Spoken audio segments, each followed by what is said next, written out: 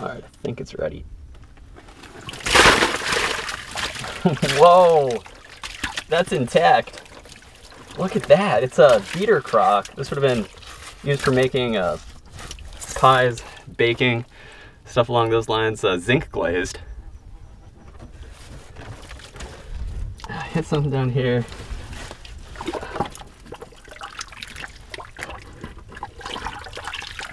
Where'd it go?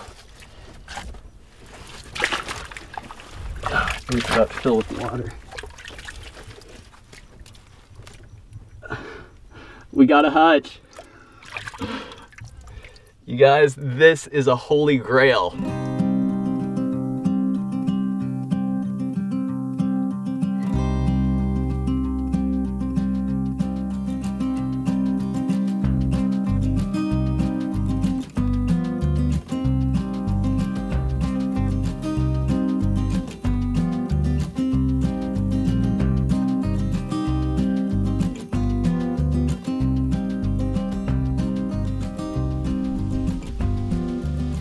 I'm in Balfour, North Dakota, standing on what used to be Main Street. There were businesses all along here, restaurants, pool halls, hotels.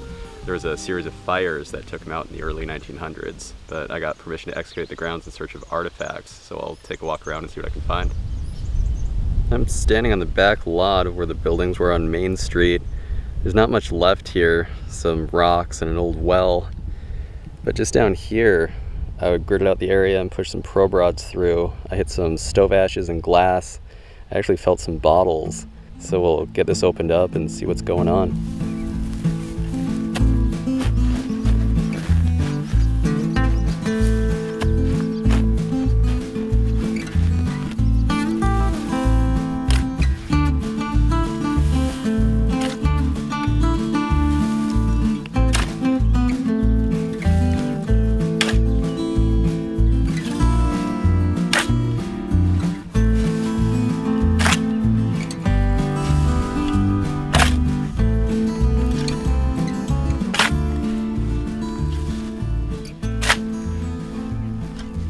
There's 4 bottles down here. The use layer isn't deep. I'm thinking it could be a dipped pit. Fortunately, some pieces were left. As this is the one I noticed first. Looks like some kind of a liquor flask. It's a tooled top, so I'd put that at about 1905. It looks like some kind of little chemical bottle, pharmaceutical piece. Tooled top, no embossing. And some kind of crown top, a broken beer. Now for the hutch, there's embossing on it. What do we have here? And is it intact? It's intact. Minot Bottling Works, Minot, North Dakota. Look at that. That is something circa 1905.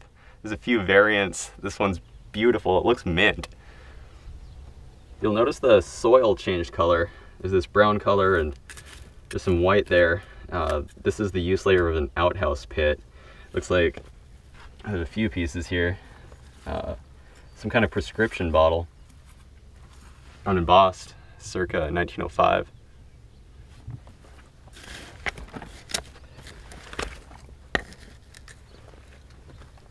And another. Would have had a paper label on it.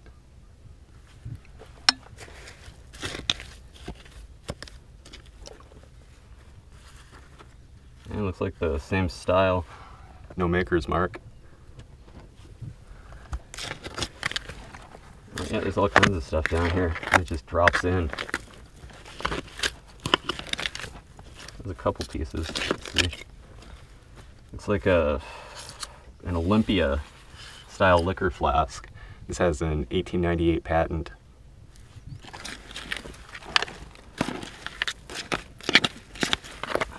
Couple more pieces. Okay, this is, I believe, a bitters bottle. It's probably a Begg's Dandelion bitters.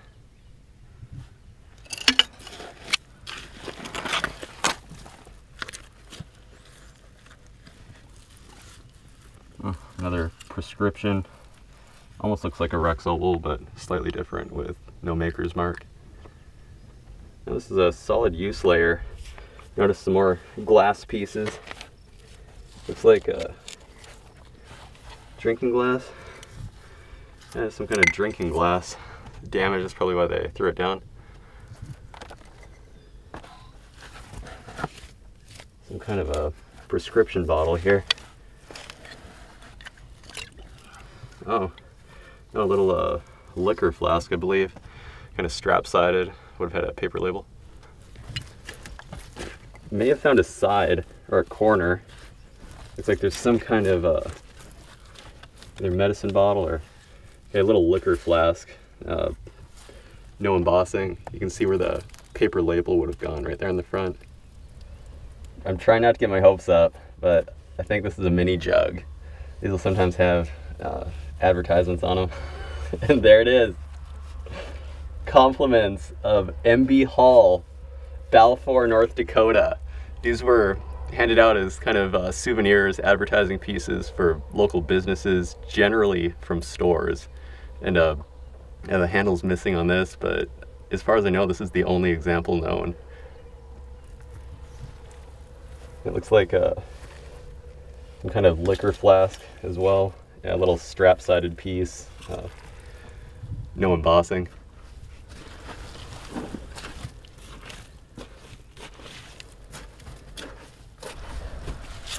This pit's done. Here's the results. We did get a couple quality pieces here. My favorite being that Minot Hutchinson soda bottle. That stenciled mini jug's amazing. Got some drugstore bottles, some broken glasses, and some liquor flasks. That chemical bottle. We do have a spot marked out nearby, so we'll head over there next. Well, there's not much left of Main Street, but the hotel stood up there by those old cottonwood trees. Down here, you'll see I have some markers in the ground. These show the dimensions of the pit we're going to dig. I hit a decent amount of glass and some stove ashes down there, so it could be good.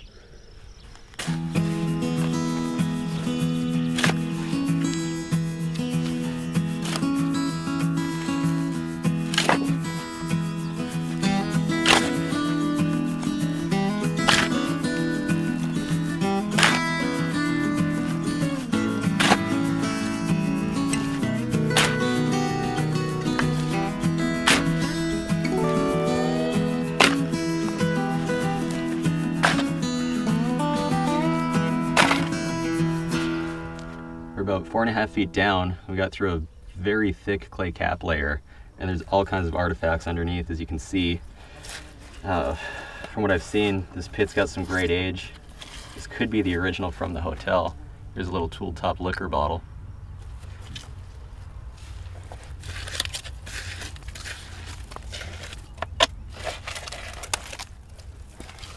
Got a Mikado style flask. Would have had a paper label on the front there.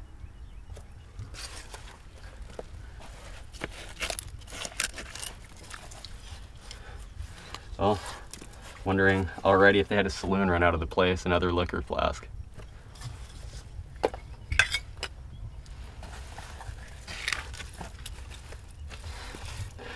And another.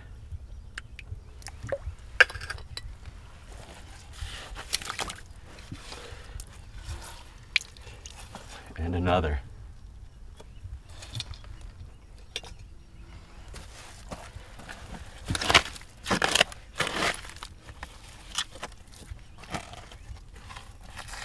Some kind of medicine.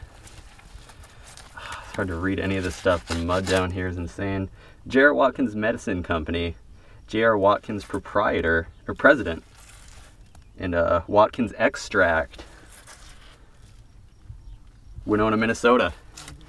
So it's kind of hard to read, just caked in mud, but I don't know if I've ever dug one of these that says J.R. Watkins President on it. That's kind of cool.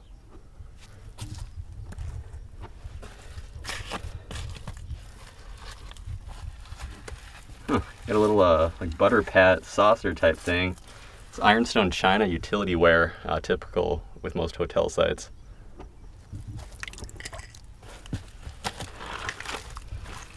An old boot. Oh wow. An amber ink bottle. It's Carter's. Amber Carter's ink. This is somewhat special. These are usually an aqua color.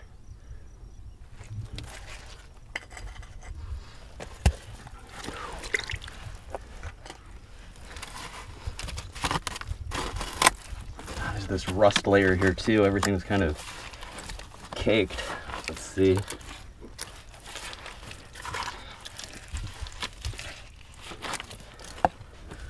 Okay, we've got an Olympia style flask. Yeah, these have an 1898 patent on the bottom.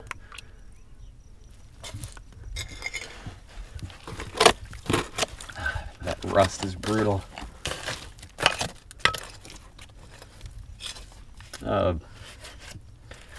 Tool top prescription drugstore bottle, no embossing.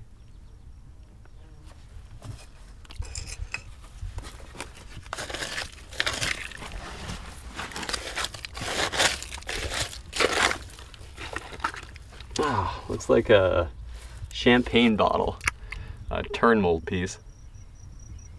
Well, I'm about 3.5 feet down, been working through this cap layer and saw some kind of ornate piece here.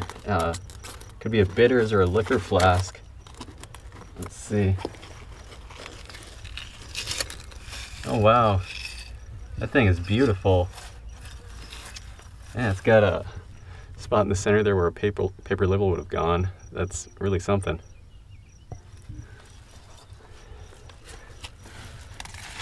Looks like it could be an old beer bottle. Reed & Company is broken. Got another one over here.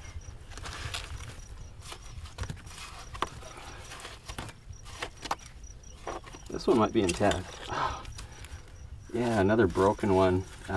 Surprisingly, these beers are found broken fairly often.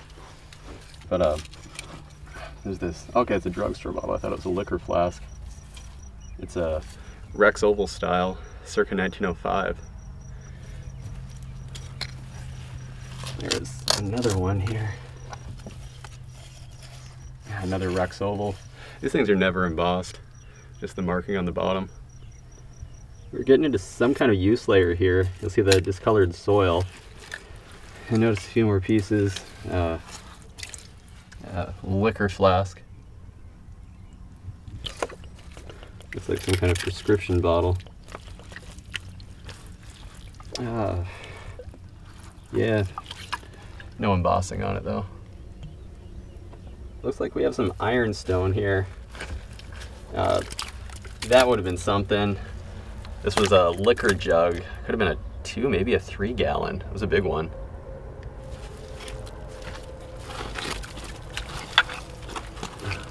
Part to the jug.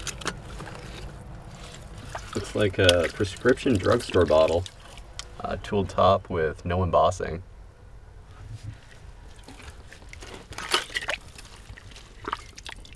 And a tooled top liquor flask. Same, no embossing.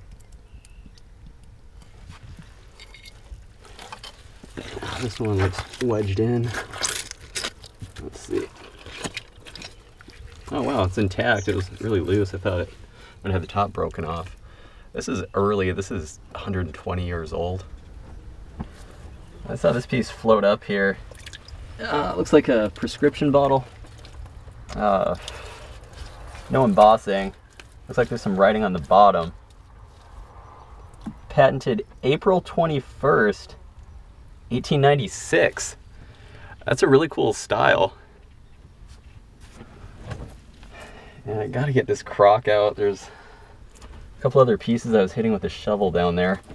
But this thing could be intact. And this could really be something.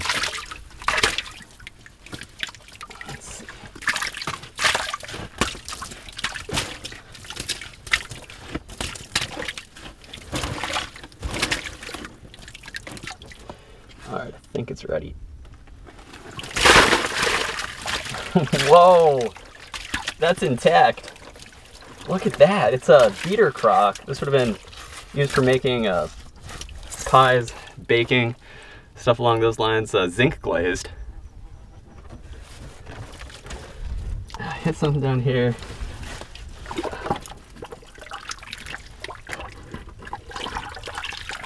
Where'd it go? fill with water. We got a hutch.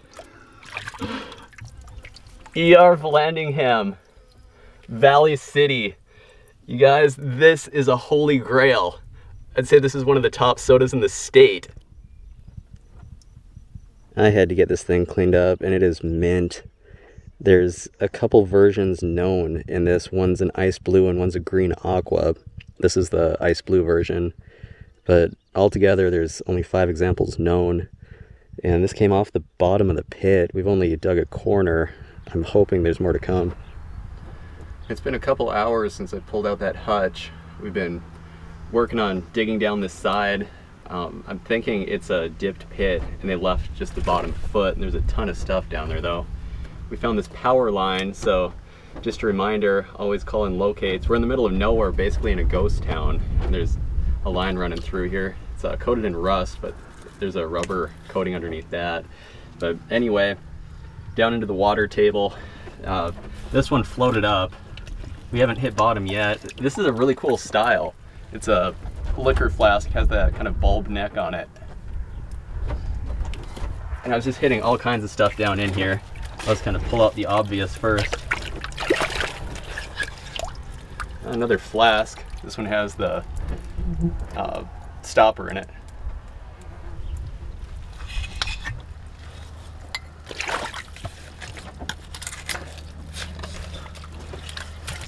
And another. I believe these held whiskey or brandy, something along those lines.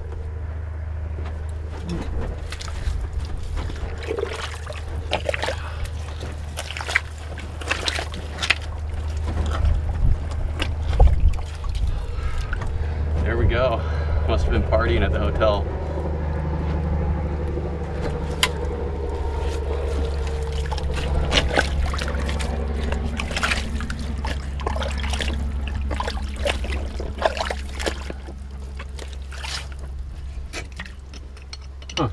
A really decorated flask.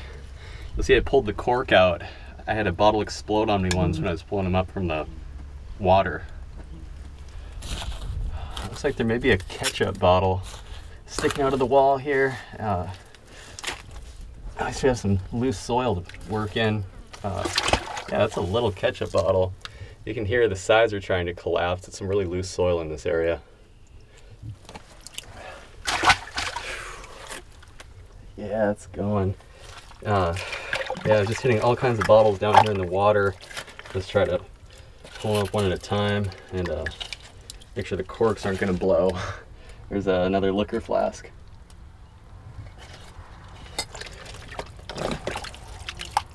And another one of these decorated things. No embossing, but it was likely a prominent brand to have bottles like this.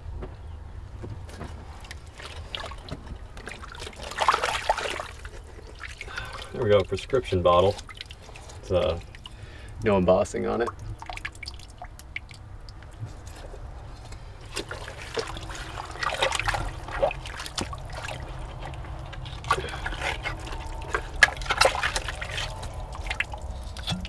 And another, hear that pressure in the cork.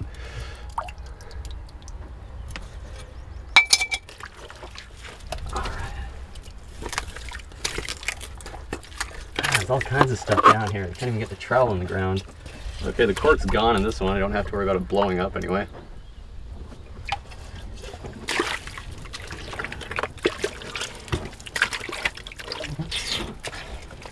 The cork popped in this. So it's been a very popular product around this hotel.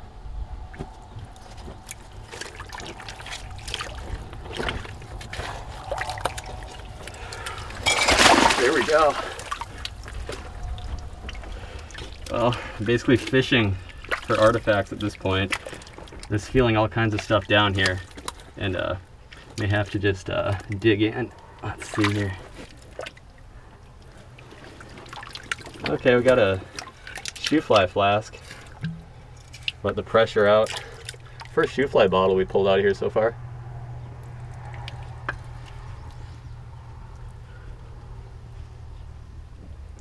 This thing would have tried to slice me.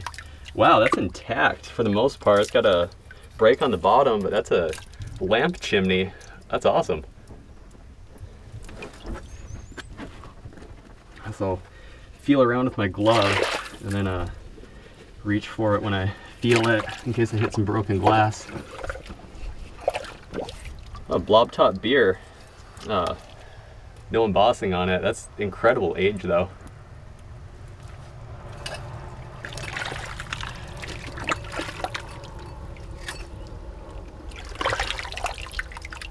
Another flask, a little gunshot. I'm gonna turn away while I hold this up.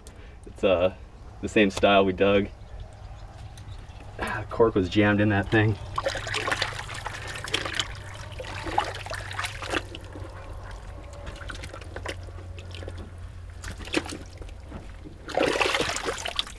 Oh wow. Okay, this is a Minnesota style whiskey bottle. It's got that swirl on the shoulder. That's awesome. This bottom layer is just packed. It's been a mess getting here. I've got water pouring in from all over the place. Fortunately, there's bottles just all over. Here's a coffin liquor flasks in great shape, clean glass. I could barely get my trowel through here without hitting something, so let's start pulling everything up. Looks like a Mikado style flask, or my bad, an Olympia, 1898 patent.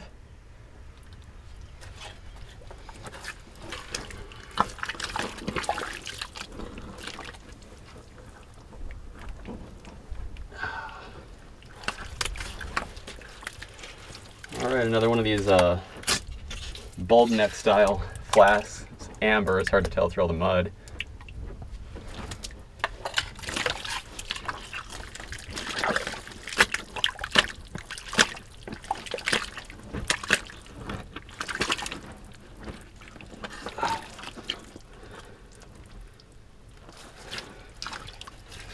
Starting to think they had a saloon being run out of here. One of these fancy flasks.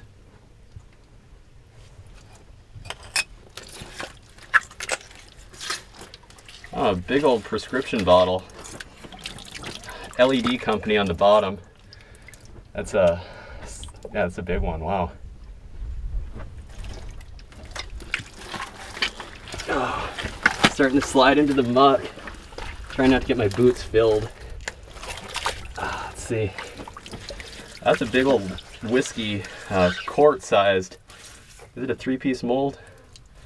I don't think so. That's got some great age to it. A couple pieces in this corner. Let's see here. Fall out. Let's see. There it is. It's like a prescription drugstore bottle. Looks like a Rex oval style. I find a lot of these in this era, yeah. Circa 1905 Rex oval, no embossing, typical. And, okay, shoe fly flask. Yeah, same era, circa 1905, no embossing like usual. Oh, we're battling the water table, but noticed bottles sticking out all over the place. What's this? Looks like some kind of a little medicine. DT&D. You know, I've never dug something from this company. It could be the company that made the bottle. Looks like just some kind of little medicine type thing. This one was sticking out. It's a prescription bottle. No embossing. And I think we have a big old beer. Oh yeah, that's an oldie. It's a blob top. Let's see. Looks like it was made by the Streeter Bottle and Glass Company of Streeter, Illinois.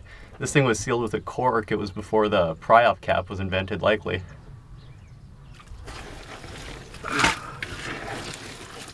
Yeah, there's the use layer. Broken bean pot.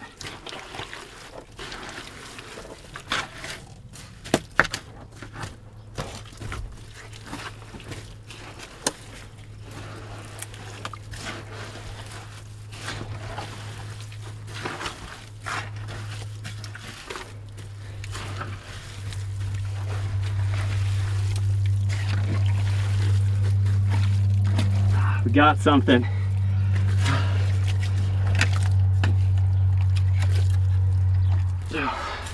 Oh wow. Yeah, this thing's just falling apart. Davis vegetable painkiller was it may have had opiates in it actually. It was a popular product in the kind of Wild West era. I think this pit's almost finished. I'm working against this kind of jam we have. As soon as I dig through this, the water's gonna pour in. Looks like some more liquor bottles on the way out. I've got a few.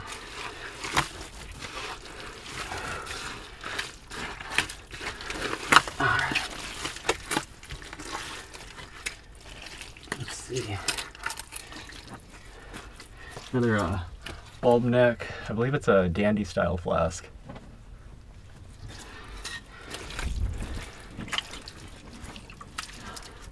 And another Olympia. Looks like it's just a clear example.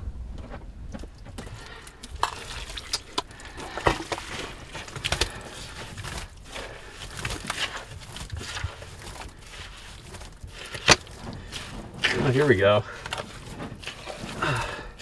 Looks like a coffin whiskey. Oh, and some kind of blue bottle.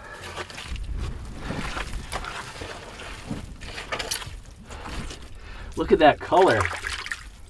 Oh, Bromo Seltzer, Emerson Drug Company, Baltimore, Maryland. This little thing has a lot going for it. That color is something else.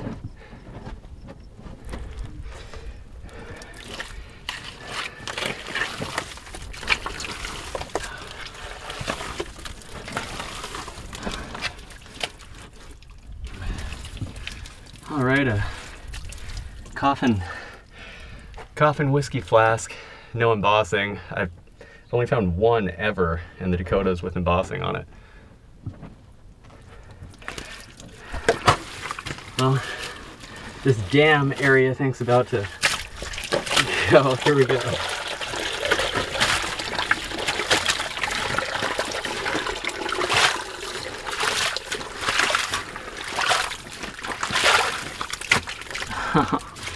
The things we get ourselves into.